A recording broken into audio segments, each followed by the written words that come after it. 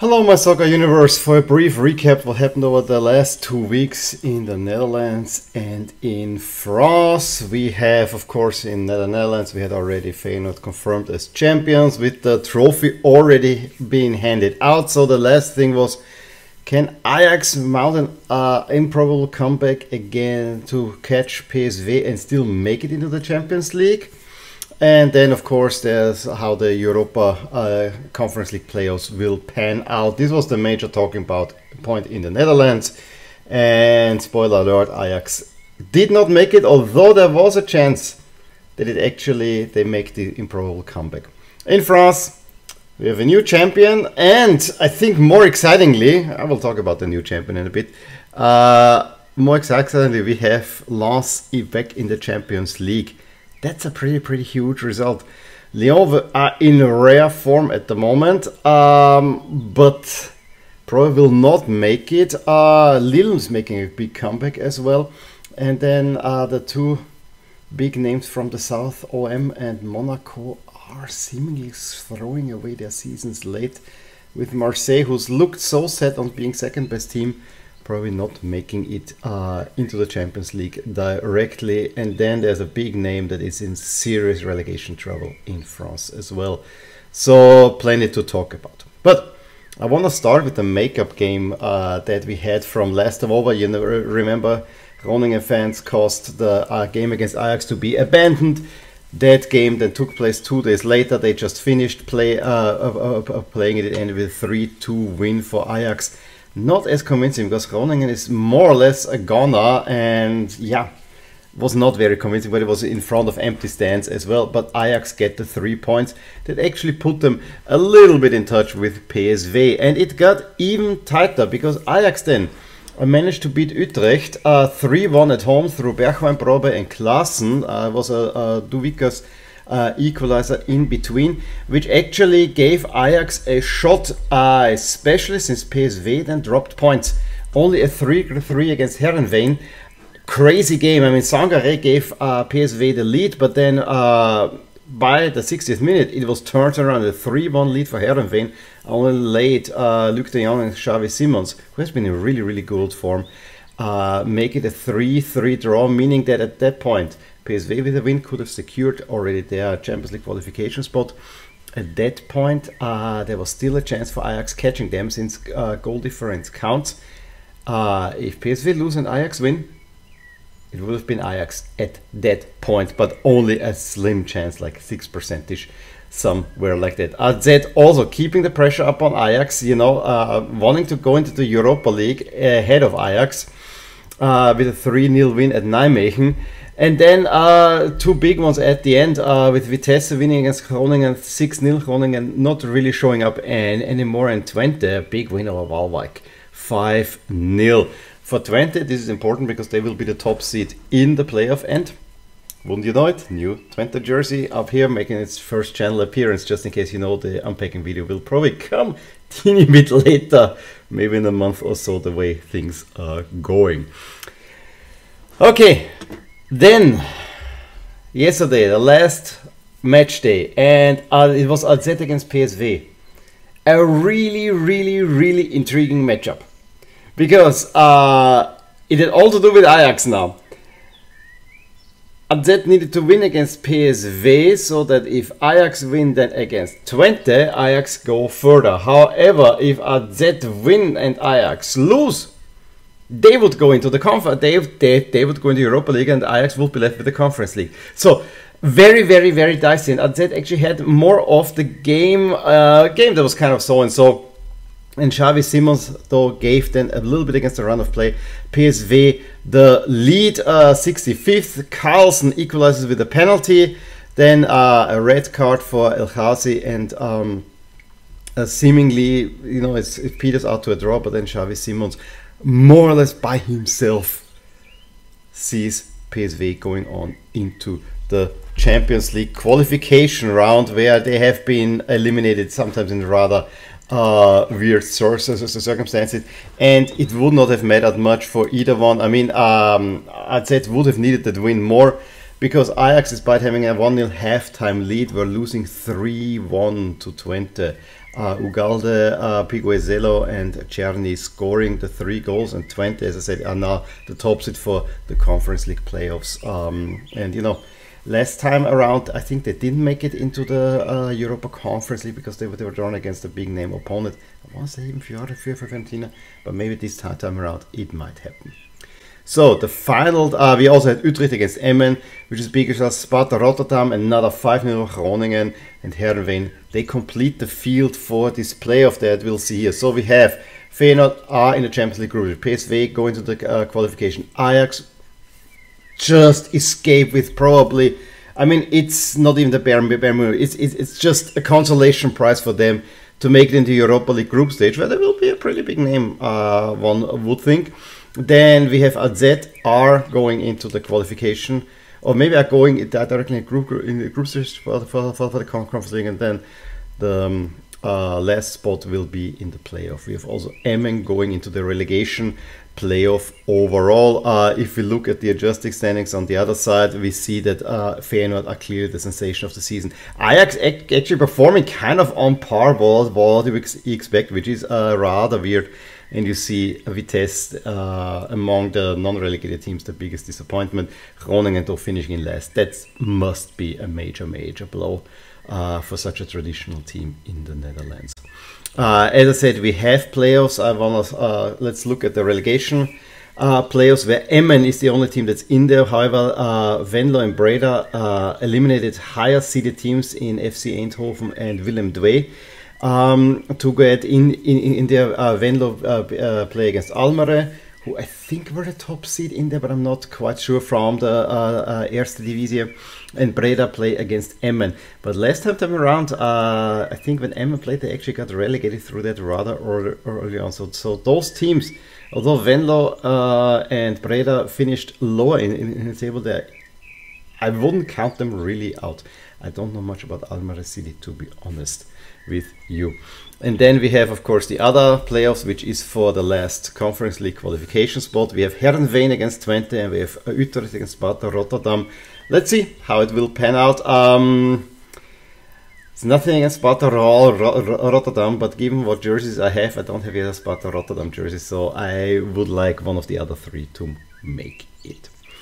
Let's go over into France, where we had a very interesting round. I mean, it started already with a brilliant game. Lyon downing Monaco 3-1, with Cherki being an absolute brilliant form.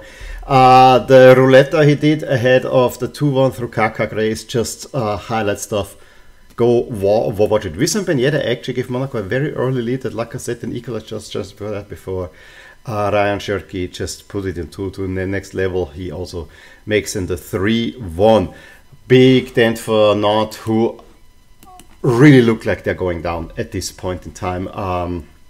They are, ever since they lost the cup final, they seemingly cannot get anything together. Losing 3-0 at home to Montpellier. Not low looking good for Nantes, and I really would love that they could stay in, but yeah, probably not gonna happen.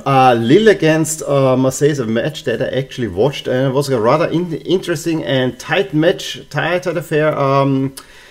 Probably the better from OM in the first half, who took then the lead through Jonathan Klaus. But then in the second half, Lille came back. Jonathan David getting equalizer through a penalty, and then Bamba in the 72nd give Lille the lead, and that actually not only gave the advantage to Lens for qualifying for the Champions League, but also gave Lille a real shot, because they wouldn't want to help Lens, their local rival, but gave them a chance to actually go back into Europe. Rennes suddenly get a form together, 5-0 away at Ajax. It was only 4-0 at the half. I think there were also sometimes some ugly scenes where I think Ajax fans wanted to... No, the ultras of Ajax were threatening the families of the Ajax players. So really weird situation there. Troyes Strasbourg 1-1. I think this was as a result of Strasbourg safe lost, and 3-1 at Lorient, putting themselves in a really good position to qualify for the Champions League. And they have had an amazing, outstanding season. And then PSG more or less make secure that they will win the title, although in typical PSG fashion it did not look good. I mean, after 8 minutes Mbappé had scored 2 goals.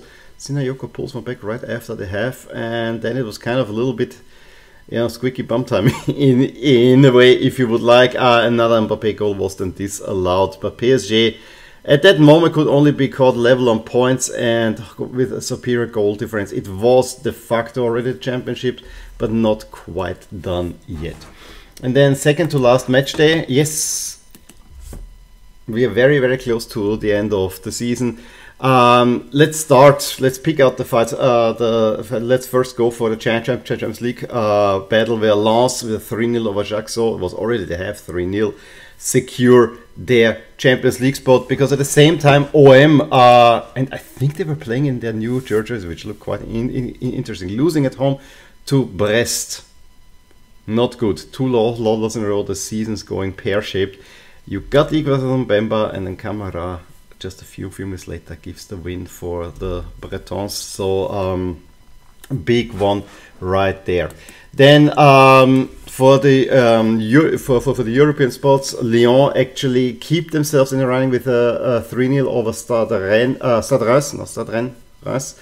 who are after a really good part through with will still a kind of a little bit now, you know, finishing midfield. And the good thing is that he decided to stay at Reims, so kind of he wants to see if he's really, you know, if he can build a little bit more. It is not just a blip. But Lyon, late, most likely too late, finding good form. Lacazette and Cacré and an own goal give that win.